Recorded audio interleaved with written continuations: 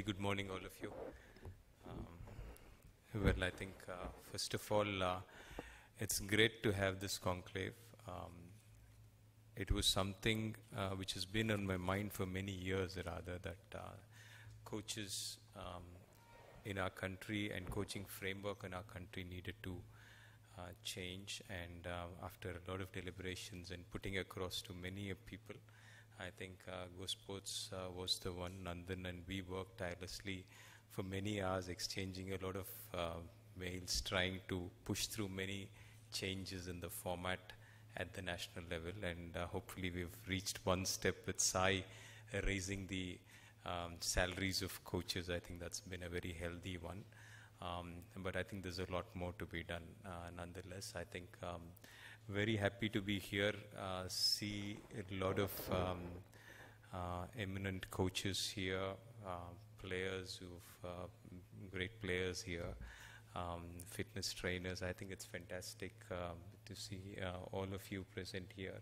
Also from Sai, I can see Sarah Madam and all. I think it's really wonderful to see. I'll just put my story to you.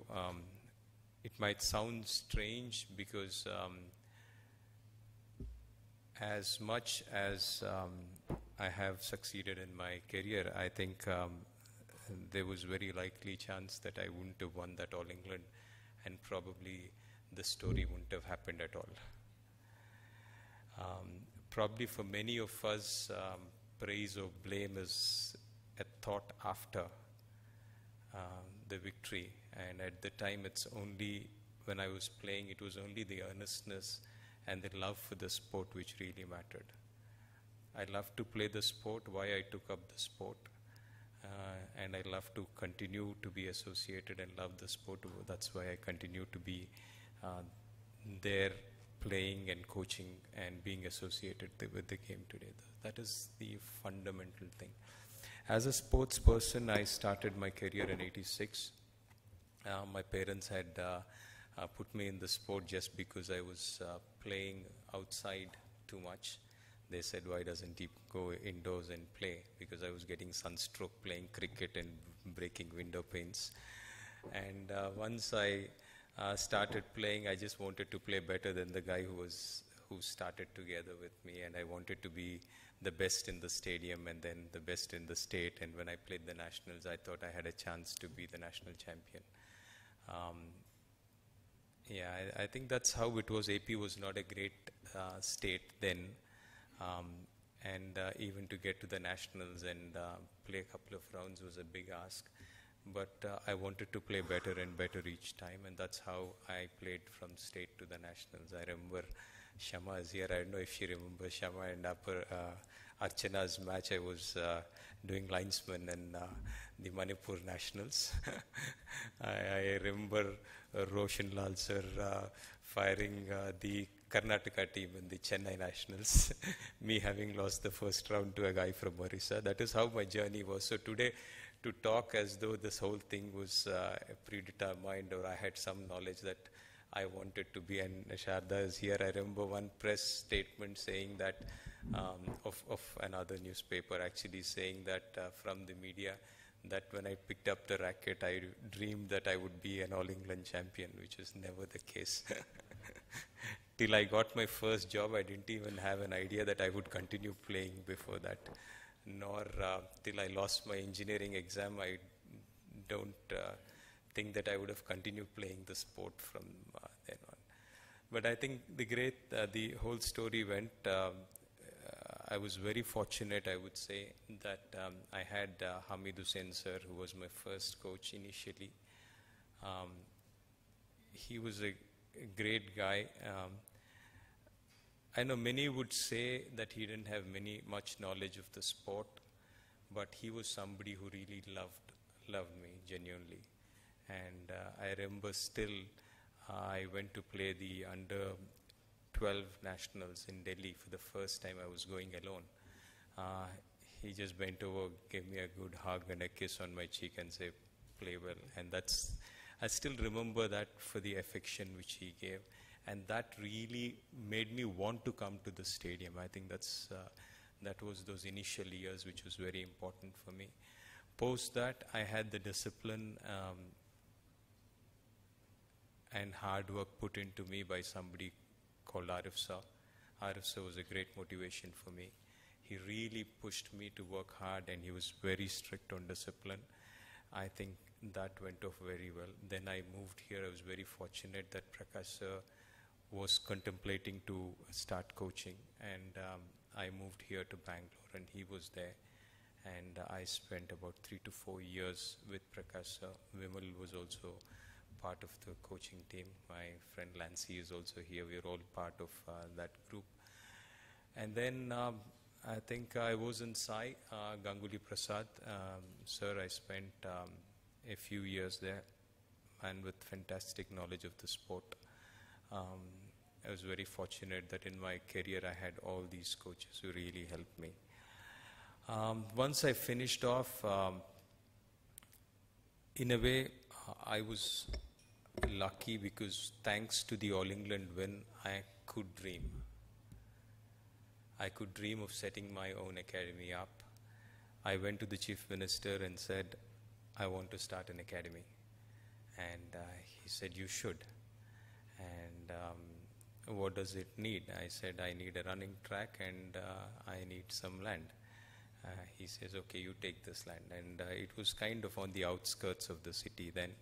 I said, I would rather have a small piece of land in, because I don't think I can really, many people would come there, is what I said. But unfortunately, we didn't have much of the prime land, so I got this piece of land in Gachibowli. Today, probably the best place in Hyderabad, it turns out to be. That's another lucky part. But having said that, what I only thought of when I won the All England was, and I was somebody who's never trained abroad, and neither did I want to train abroad really. I was happy training in India. The one thing which I always did was I didn't want to complain. I said whatever I had was good enough is what I thought. And that really helped me, because I never felt in my entire career that I've never gone to somebody and asked for a sponsorship in my entire career. For the simple reason that I thought whatever is there is enough to win. And it is me who has to do it. And it's not about the facilities which was there. And that really helped me. So when I finished off my career, my only thought was, if I could do it, training in India, I'm sure with facilities, everybody could do it.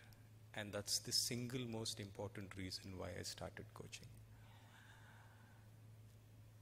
There was no money. I think there was a great dream, but there was no support. Nobody else was believing in this dream. Today, when we talk about, say, 3 men in the top 15 of the world, 2 women in the top 10 of the world, a men's doubles players, women's doubles players in the top 15 of the world, today everybody says okay. But then when we talked of an Olympic medal, they thought it was something like a 2032 or something, because it looked a very, very distant dream. But I jumped into it. As in my career as a badminton player, I didn't know what to do, but I jumped into it. In the same way I started coaching, I jumped into it. The day I won the All England, I forgot I was the All England champion post that. And this is the day I started coaching, rather, I forgot that I was the All England champion.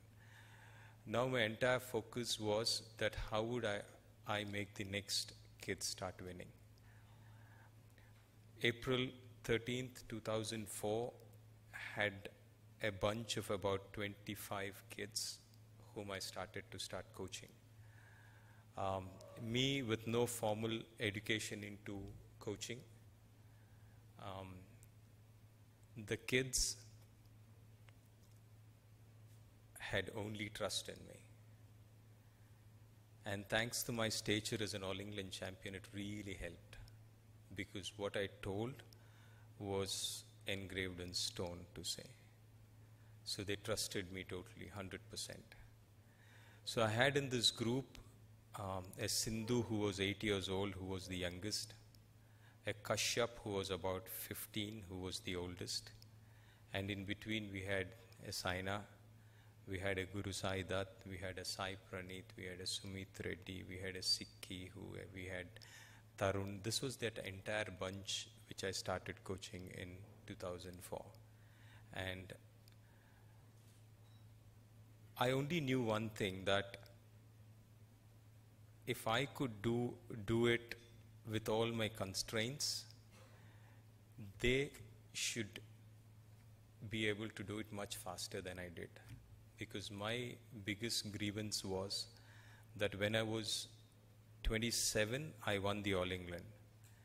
Had I won it at 21 or 20, I would have had maybe 7 years of badminton left in me. And that made me really push them to ensure that they reach their top at the youngest age, so that they have enough time to trip, fall down, get up, tie their laces, and go back and run again. So that's the fundamental belief which I had. And when I said to the players then they could do it, they really believed me, and that was the biggest advantage I had. Initial years, we got 10 lakhs of funds from the government, which I exhausted in about 10 months because we employed a coach. And then post that, we never got any money from the government. But I had started coaching. I had no way forward, only way forward other than to stop coaching. The kids were the focus, so I don't know how much money came from me, how much time came from me, how many shuttles came from me, but it's just that if they needed shuttles, I would get shuttles. If they needed supplements, I would get supplements. If they needed coach, I would get a coach. If they needed a physio, a trainer, everything, we kept going. 2004, 5, 6 went in that direction. In 2006, I was appointed the chief coach. We started to have national camps in Hyderabad. Some relief, but a lot of problems as well. 215 rupees was given for accommodation, food, transport, and play all put together. So I had to do my bit. We struggled to get funds to continue to pay any of the coaches. But then there was some amount of support. So basically what we at the academy started to do was we tried to bridge fund everything. In the sense, we got something, we tried to get another sponsor, I put my money. So I just didn't count of it as another thing. I just thought the whole thing was like a family, big family. And I just kept putting in all those things. Great help for me to build the academy was my parents. They were phenomenal. In the sense, we would all meet up in the morning. I started coaching initially at 8 o'clock in the morning. Then a player would start to play well. Then we moved to another session of personal training. I would come at 7 o'clock. Then another player would play well. Then we started coming at 6, to the point that I start my day-to-day at 4 o'clock in the morning. So, but then the greatness was that results were starting to come. There was enough push happening, and I could see that we were closing in.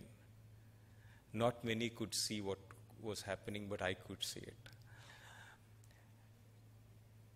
There was somebody who committed about 2 crores.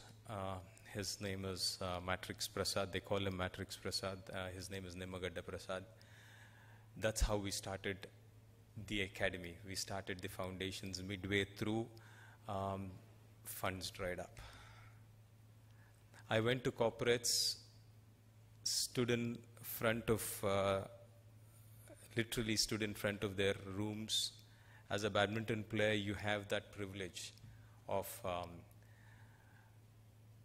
signing autographs, being in pictures as a celebrity. You kind of are pampered with these things all your life, and then suddenly people stop taking your calls. people don't reply back to you. You're waiting outside offices, and then the tough calls were in the sense, no money, the building needed to be built. I was very fortunate that my parents stood there. Literally, my dad stood there. I remember him standing there for a 24-hour period when the slabs were being done, literally almost eating with the laborers there, and then everybody would get food. I would come after the training session. We would all sit there. And literally, brick by brick, we've built that academy. I would go out to corporates, ask them for funds. Somebody said, Gopi, if you want personally something, I'll be happy to help you. But this is not happening. In the sense, India is never going to be a big country. I've seen you, I really like you, you're a great guy, but it's not happening. So I'll give you 5,000 rupees. Somebody told me I'll give you 5,000 rupees for an advertising board. And then I went back home. That was one of the days which I actually had tears in my eyes. I went back home. After waiting for 3 days in an office, somebody told me that badminton doesn't have the eyeballs to be a sport, world sport. I went back, I had tears in my eyes. I called my parents in, I called my mother, father, my wife, and said, I can't do this anymore. We don't have funds, but we need to finish it, so we've got this house. Are you ready to sell it? And they said yes. And that was the greatest support I had, because the next day we mortgaged the house. We got another 3 crore loan for it. Luckily, we didn't have to sell it. I couldn't get a loan on my academy because it was a leased land. So we had to do it on my own house. And luckily, my parents agreed, my wife agreed. And then we went on to actually take that and build the academy. That is how we actually jumped in to do that and finish that. And today what we see is probably that decision which we took. Otherwise, we would have just been waiting there for this entire thing to happen. Then we had to fight a battle with the government to save the land. That's another story. Now the government suddenly thought that it was important that they build service apartments there. And they took out the land. On a Friday evening, I get a court case saying that the land should be taken back because they want to prepare some service apartments and a hotel there. And I went to court, got a stay order, and we fought the government for another 1.5 years. So that's the other challenge of it. But I think having said that, I think to be honest, to put things forward, I think as I've said, if in terms of knowledge, I would put a lot of coaches in the sport better than me as well. But if I had something, it was the desire to help, desire to keep pushing and take one day at a time, because disappointments came. But in all these things which have happened, say from 2004 till 2015 today, one thing which I'm really proud of, that at the back end, the support mechanism which we've been able to do was that none of the players till date at the academy will say that we've missed a single session of training for lack of either coaches or trainers or shuttles or courts, none of these things. So at the back end, in spite of what was happening at the front, we ensured that there was this continuous support which was happening. And that for me was the greatest success of the academy's backbone. To say it, I think we are immensely talented. The players are very hardworking. All we need to do is put a decent system around them and they will shine.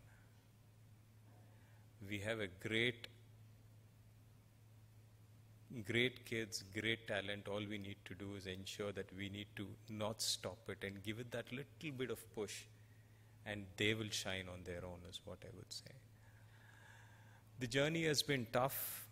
It's had challenges. On the side, one of the things I realized was that we need to give them tournament exposure, which was important. So on the sides, as they grew, and this was put into me by a friend of mine who was the managing director of the Sports Authority of India, Sports Authority of Andhra Pradesh, L.V. Subramaniam. He had said, Gopi, we should try and conduct tournaments. So if our players are A-level, we should just have B-level tournaments. And if our players reach the B-level, we should have C-level tournaments. So simultaneously, we started conducting tournaments in India, in Hyderabad. And we managed to do a satellite event in 2004, the India Open GP in 2005, 2006 we had the Asian Championships, 2007 we had the Indian GP Gold, till in 2009 we have the World Championships. So parallelly we were conducting these tournaments, so that was another struggle. So I was, I think this is something which I'll also share, because I think I would say that this was also instrumental in my becoming involved with the association, with organization, with coaching and framework, because just coaching was not good enough. It was important to be associated with the association, because that had the control to ensure that the tournaments could be in the schedule which they need to be. That control was important. So I was involved in the association, I was involved as a chief coach, I was involved in this. So this actually got a lot of criticism from various quarters, in the sense people wouldn't understand why I was getting into 3 or 4 of these segments. But I think for a player to develop, I think it's very important that the coach has the ultimate control on all of these things. And in India, unless you get into those things, it's not possible to be in control of what the associations are doing. Because one primary example, and I think all of us, and this is something which I always have been quoting as, we've had such enthusiasm for our Asian Games athletes to come back, and the government giving them the check for winning those medals. Immediately, in the next day, they really gave those checks. But nobody really cared to check whether the coaches got any of the money, or the physios got any of the money, or the support staff got anything, till date. And it's the case that many of the Olympic medals winners, their coaches also haven't got the money, and it's like 4 years. Now, who takes this cause up is an issue. But today, the position of coaching is in such a state that he has to bow down before the association. He has to bow down before the administrator of the stadium, because he controls the lights, he controls the lawns, he'll water it, he will do it at his own time, not caring about the coaching part. The gym guy, whether he wants to open it, it's on Sunday, it's an off, it's a government holiday, it's an off, it's a Diwali, it's an off, you have a lot of those issues coming up. So unless you're in control of many of these things, it is not possible. And today, with under SAI, under Sports Authority of, say, Karnataka, under the various district associations, and then you have press media also. And sometimes now, with a lot of things happening where the player is in charge, now the coach is under the player, because actually many of the times you're dependent on your stature because of the player's recommendation. And that makes the coach actually work under the player as well. This is really a sad scenario which is happening. And unless this is reversed, I think much of coaching really can't help. Because at the end of the day, when we are coaching, it's very important that we have a control of their training schedules, their basic attendance for training sessions. But today, if they're working in an organization, we don't have control. The organization says you have to play an X tournament. The coach has no control over that. There's a school exams, we don't have control over that. The association says he has to go somewhere and he is your coach, you don't have a control over that. So many of these aspects actually take away the coach's rights and, more importantly, the coach's spirit. Because unless you have the spirit, the coach is nothing. Because today, if you want to learn and if you want to give, there's enough and more avenues for us to learn and give. But if you kill the spirit, the earnestness to learn is lost, and you're really left with nothing. You're just going through the motions, and your heart is not in the sport. And that for me is the biggest thing, in the sense we can have, and today the focus is on revamping. And every time I go for a meeting, they're talking about better coaches' education. But all of coaches' education is only a seed. Because whatever he is taught is not good enough. Because the world is changing, science is changing, and unless you're ready to learn differently and adapt, and the earnestness to learn is what makes you a better coach. But then you're thinking that we'll produce the best of the seed, put it into an environment which is so unsafe that it will never germinate, never grow into a big plant, big tree, because you've killed it by putting so many obstacles to it. And after a few years, coaches are basically going through the motions. Okay, it doesn't matter. Okay, it doesn't matter. Okay. I think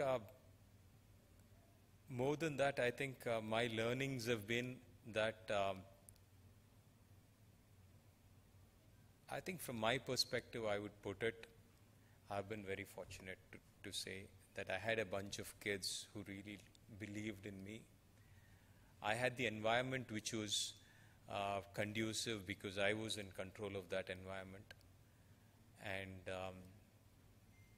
other than that, I don't think that in terms of, I was of course ready to go that extra mile, forgetting the ego aspects or the level of an all-England champion and stuff, because I get this back home sometimes.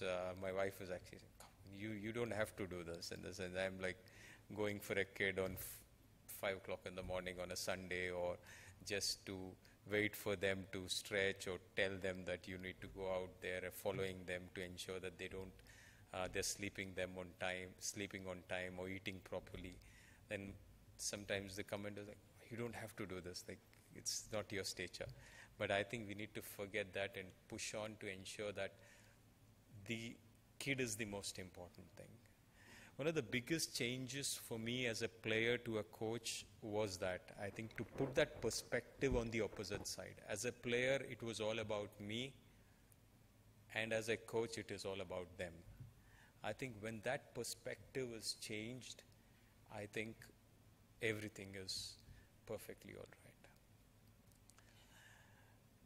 So I just mentioned having to get into various roles. There was a lot of criticism, a lot of things happening around. So, but I was fortunate that every time I was pushed to a wall and had a question, I had my players performing. So that gave me the inspiration to go on and push. And I have a mother who's very pushy, still, really. I think I have a family support which has been fantastic. I think my wife lets me have my way in a lot of things. So that's also very important, because if not that case, it would have been really tough. But the challenge for us, and I'm sure all of us have different challenges, is to ensure that this entire system starts to work in tandem. Because today when we look at the coaching framework, and this is something which I have proposed to the government, and Nandan has been instrumental in putting all of those things together. Today what is happening in our country is that we are having a lot of coaches with the chief coach being the head of them. That's the kind of a hierarchy which we are having.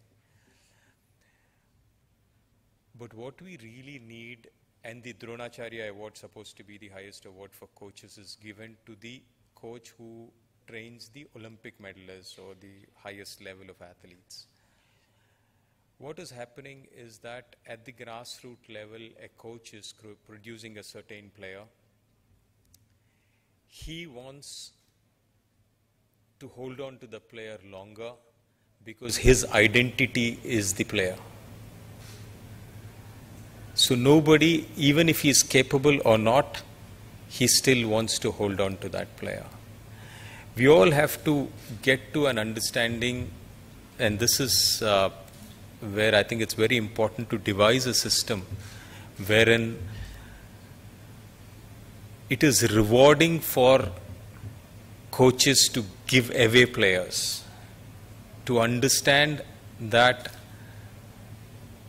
if you are good at the grassroots level, you should be the world's best grassroots level coach.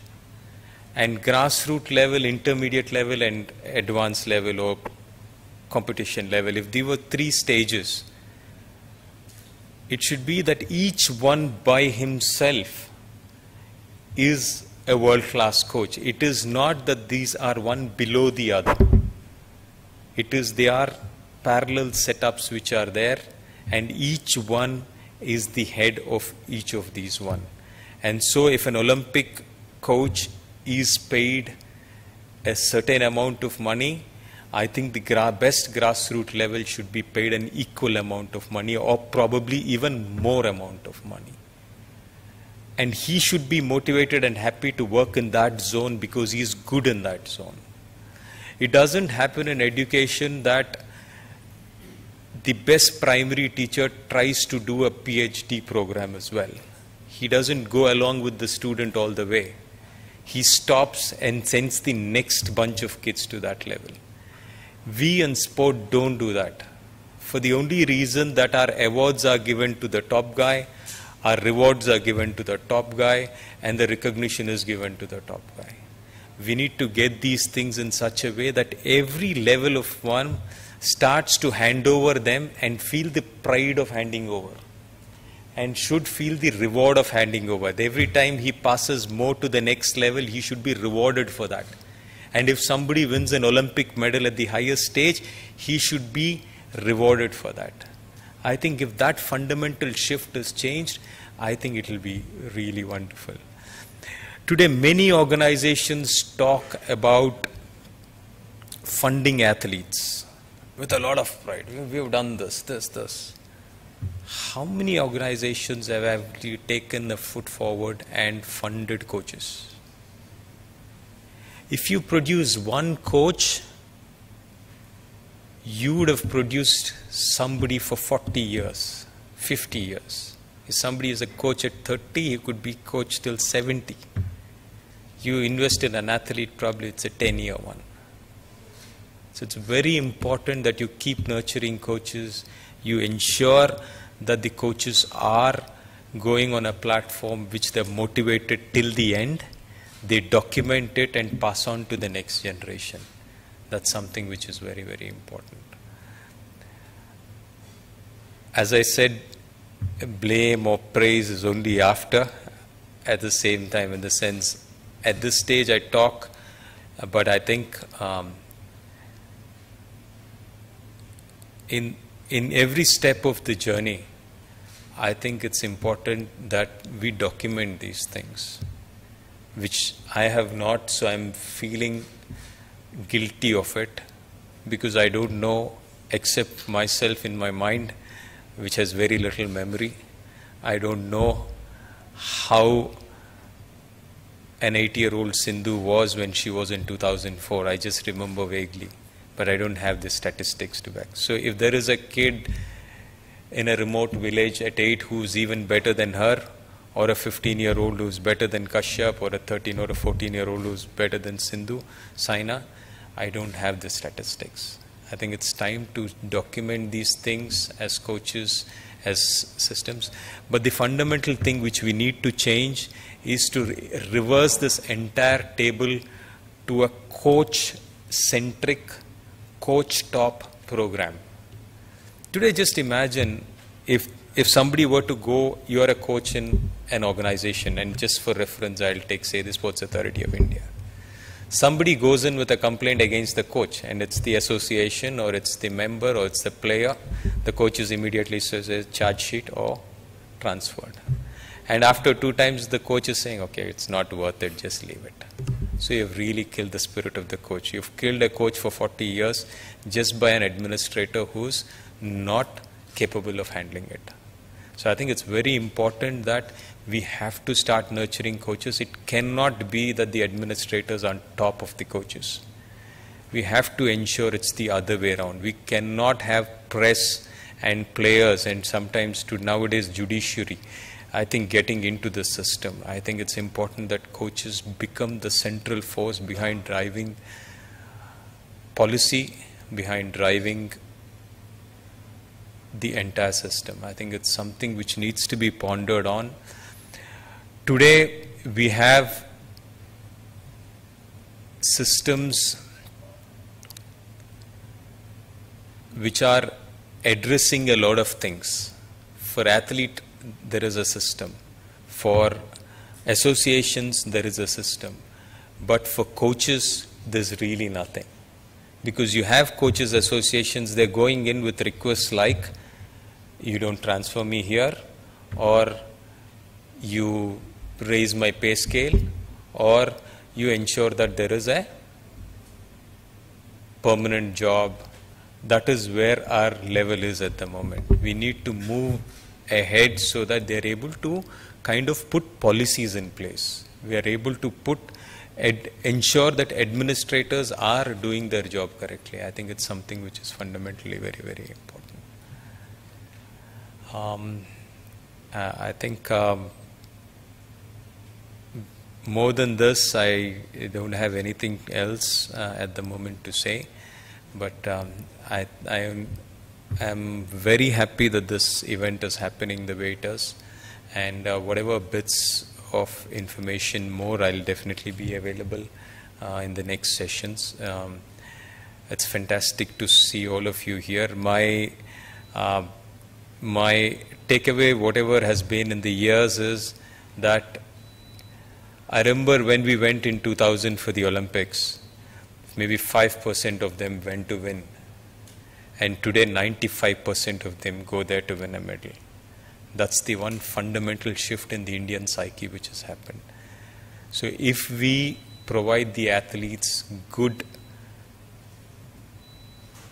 training facilities and just support them a bit, they will shine on their own. We don't have to work too hard also.